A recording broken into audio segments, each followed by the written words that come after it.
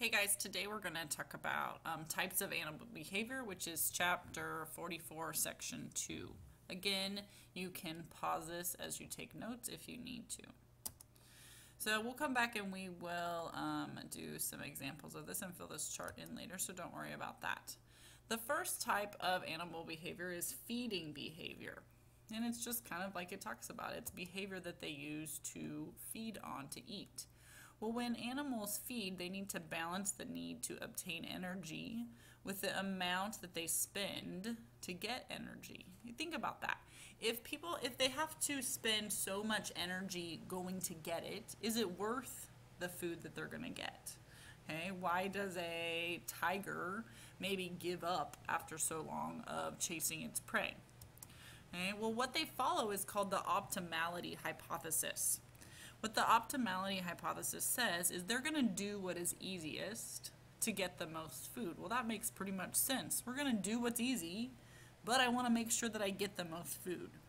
So they're going to behave in a way that maximizes their food gathering while minimizing their efforts and exposure to predators. The second type of behavior that we have is competitive behavior. We've talked a lot about competition. So these are examples of competitive behavior. And you remember what competition is. We just finished talking about that. Competition, remember, is fighting. And they're going to compete over their resources, whether it's food or space or mates. So there are three main types of competitive behavior. The first type of competitive behavior is aggressive behavior.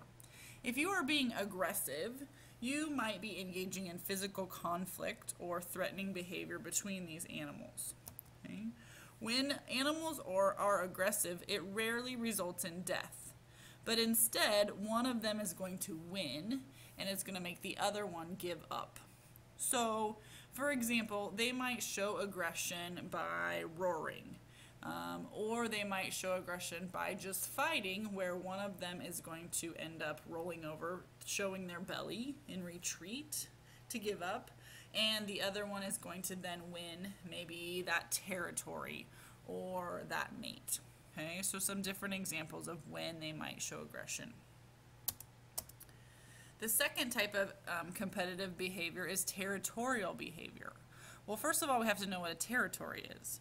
You all guys have heard that word before. A territory is the place kind of that the animal lives and claims as their own. Okay? A territory is the area that the animal has selected, and it's going to be the group of animals that occupies and defends it for other animals. So they're going to establish this territory and they're going to defend it at all costs. Well, why would they do that?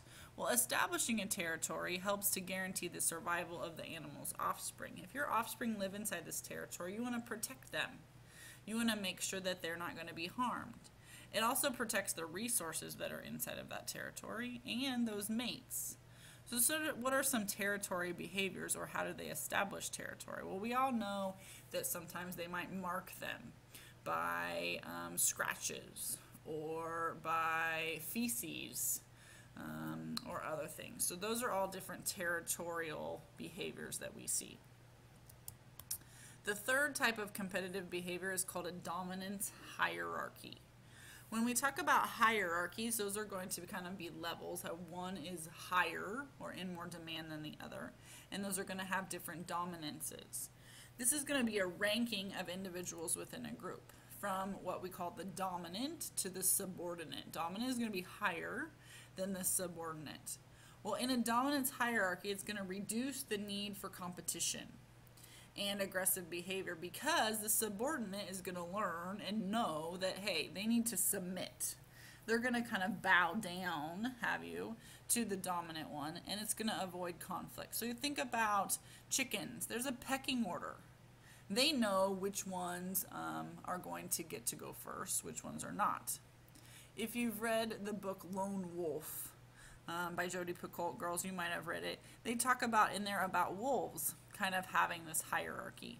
Some wolves that are like the alpha wolf, they're going to get to eat on certain parts of the prey, where others might just kind of get the scraps.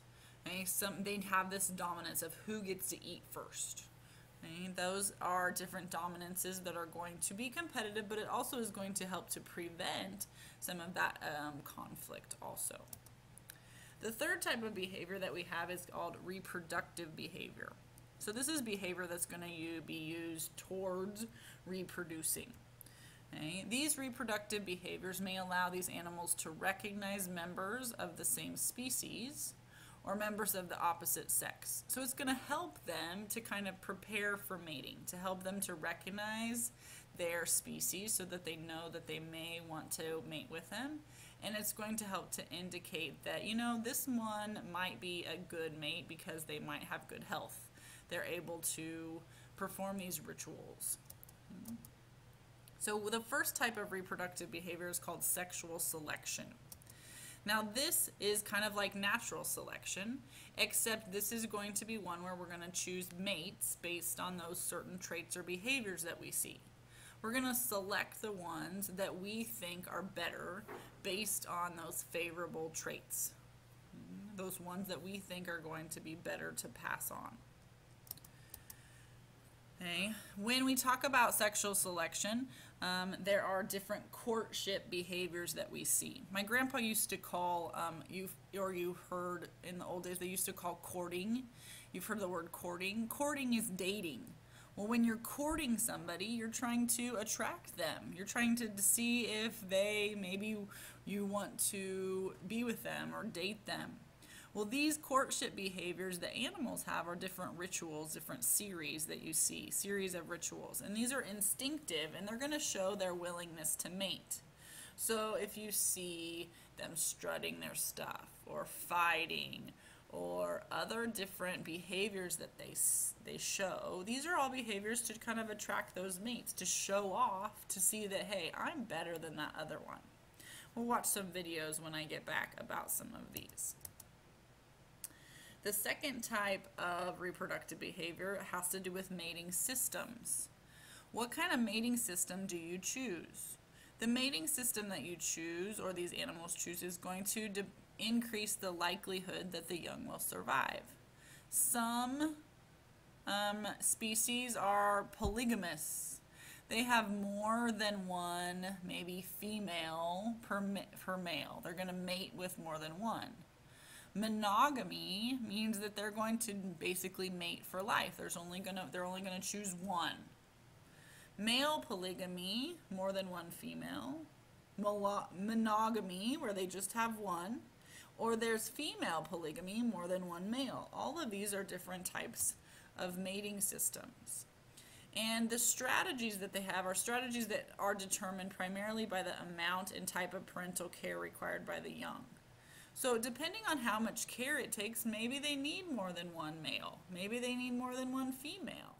Those are chosen not just to have more than one mate, but because of the parenting that might be involved. A lot of birds are monogamous. They mate for life. The third type of reproductive behavior that we see is called parental behavior.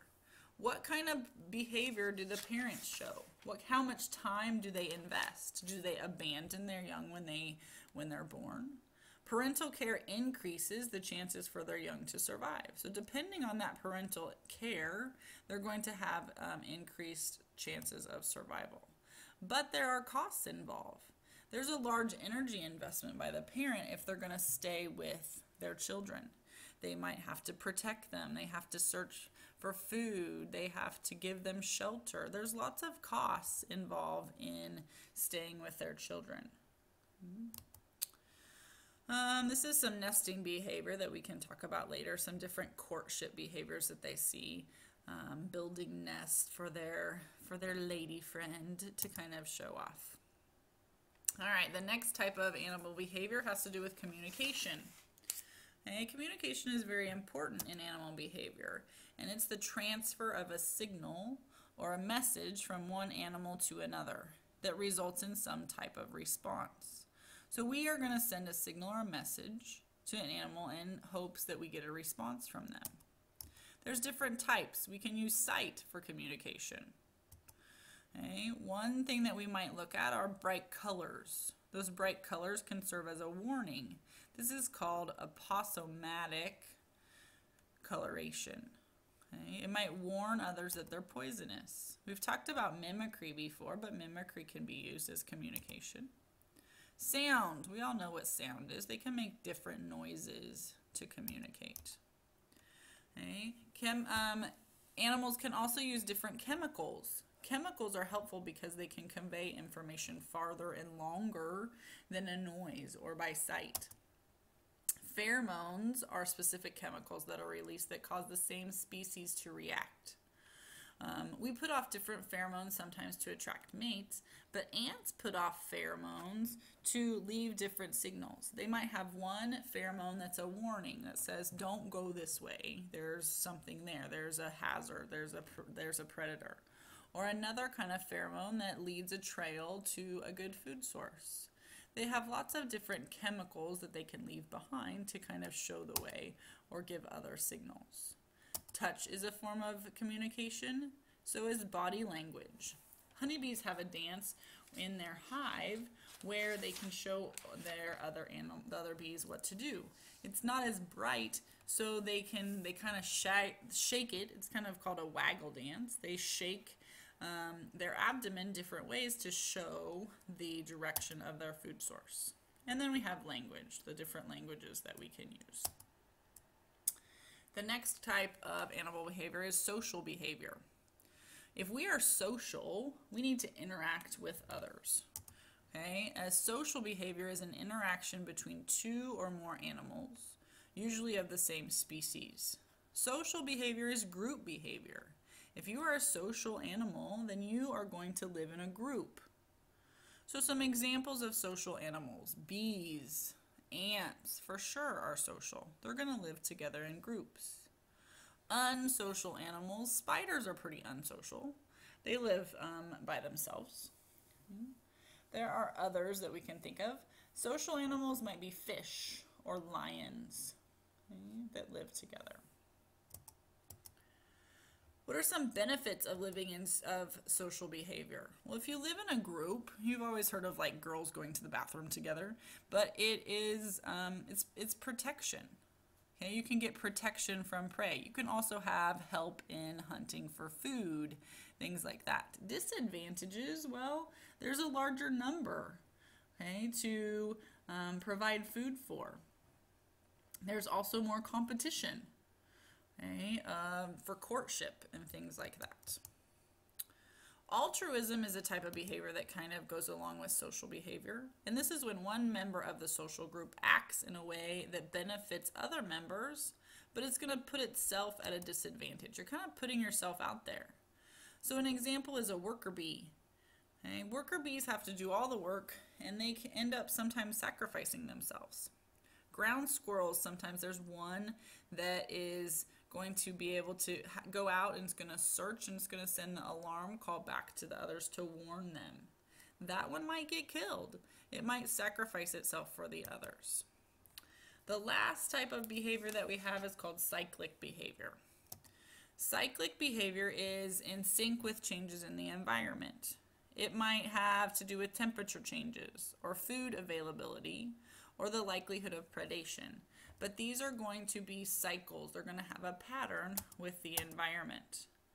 If it's a daily biological cycle, it's called a circadian rhythm. So this is something that repeats every day, like nocturnal.